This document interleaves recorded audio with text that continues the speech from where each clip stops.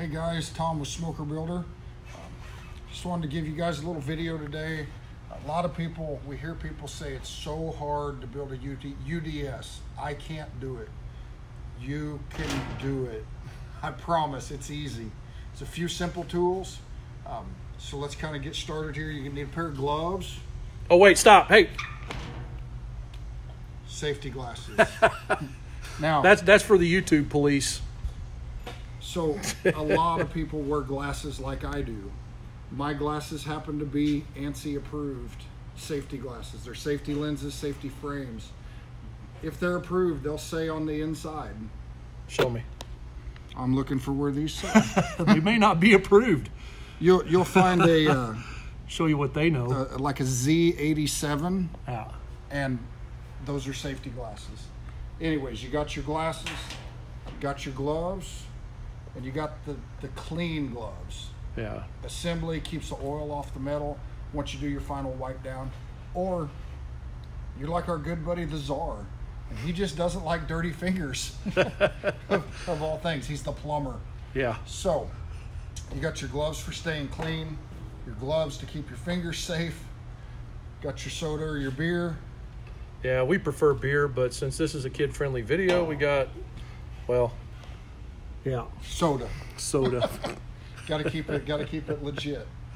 So you've already found a drum, you've bought parts, you need to mark your drum. So you're gonna have a tape measure.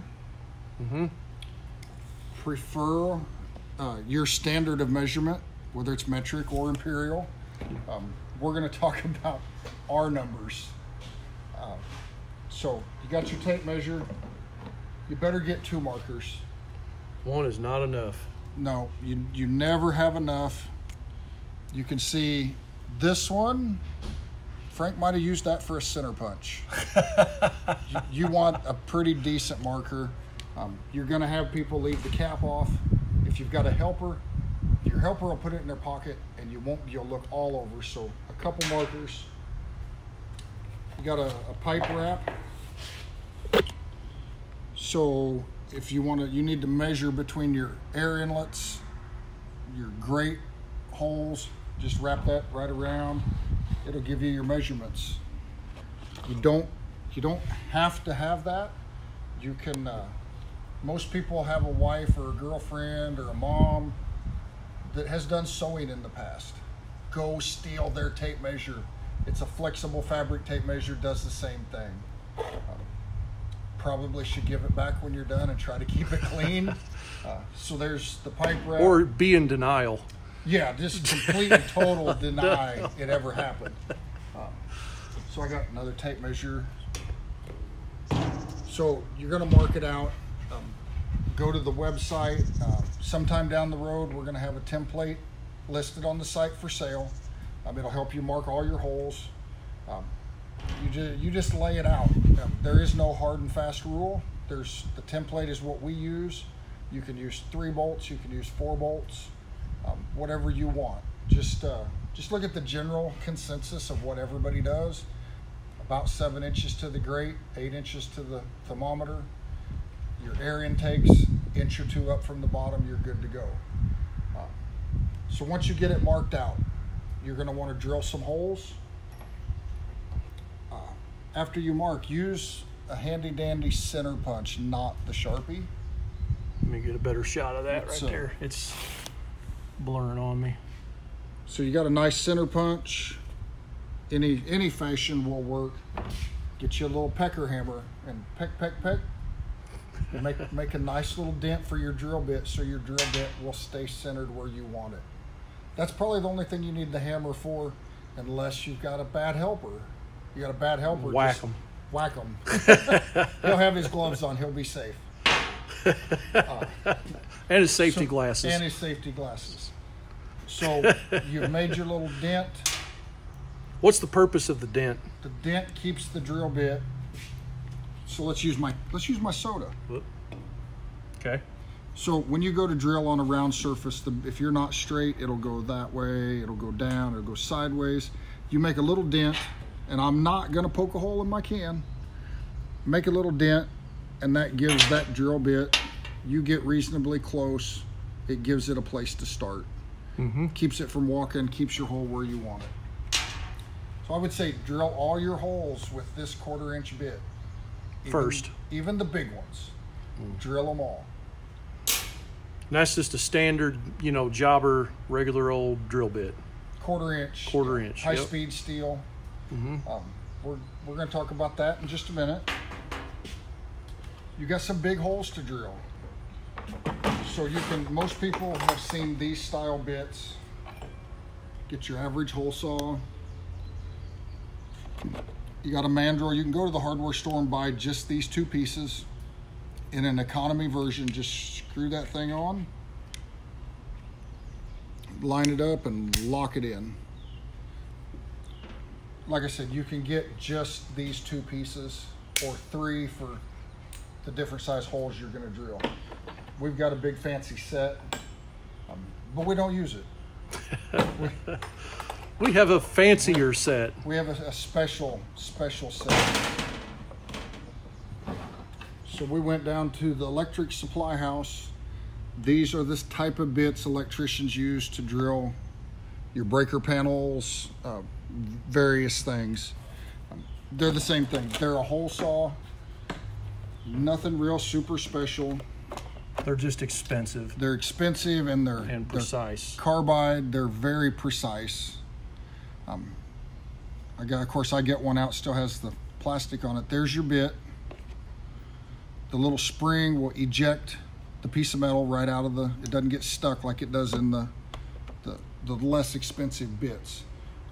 We recommend you drill a hole with this bit first, because a lot of guys, they set that thing down, they're pushing all crazy hard, and it drops through, the bit catches, breaks off the bit, and leaves a big skid mark across the side of your barrel. So if you drill the hole first, you can just ease into it, drill a nice, beautiful hole. Safety first, we put the thing back on so some other poor guy can have to try to get it off. With any luck, that'll be the czar. Yeah, he throws the case away though. He does. He threw the whole thing in the trash. Just the case, not the bits. So that's your drill bits there. You've got multiple sizes of holes. You're going to drill a small hole for your thermometer. If you choose to use a grommet, you're going to drill the same size hole as the thermometer. Those holes are going to be a little bit sharp. Even these holes will have a little sharp on them. So once you're all done, you don't have to have it. This is preferred method. Nice step bit. Go down to your local Harbor Freight. They're a couple bucks. You can just give it a little bump on each side. Just run it in. It'll just knock the burr off the edge, knock the sharp off. You'll be good to go. The big holes, your smokestack and air intake holes, this is definitely not big enough. And I'm sure somebody makes one up to 2 inch, but it's expensive. It's probably real expensive. So for the big holes, you got the handy dandy old-fashioned file. Just knock the sharps off. We talk about the czar a lot. The last time we built drums, he was in a bit of a hurry. He was drilling his holes with great aggression, and don't press super hard, guys. Drill slow, firm pressure. If you drill fast and hard, you'll leave a big old nasty pigtail sticking out on the inside of the drum. Derek was putting bolts on and he stuck his hand in, and when he came back out, cut his hand. He just barely touched his hand and it sliced him open like a razor blade. We had to do good old-fashioned SmokerBuilder surgery on him. We fixed him up. Told him to. The czar's still alive. He's okay. Yeah, he is. He cried a lot that day, but we told him just to suck it up and move on. He cut his own hand. So in all these holes we're drilling, we like to use a cordless drill. We're pretty fond of the red tools. They hold up real nice. This poor drill has been around for, I'm going to say 4 or 5 years. Yeah, since they came out with brushless. Yep, it's fell off the table. It's fell off the forklift. Been used for many things it should not have been used for. but set it on the setting for 1. If you have a choice, drill slow. You're not, metal's not like butter. It doesn't melt easy. You will probably melt a bit if you drill super fast. So there's your drill, the bits. If you've got a spot that's really terrible, you can always get like Tim the Toolman Taylor Industrial and go with a great big nasty flap disc and put it in one of these fantastic grinders. Yeah, man. Smooth it down. Be careful. These this style bits are flap disc. When they're new, they are going to take off a serious amount of metal. You'll end up with a thin spot in your drum. But so there's that. And at that point, you can put all that stuff away. You've test fit all your parts. You made sure your holes all lined up.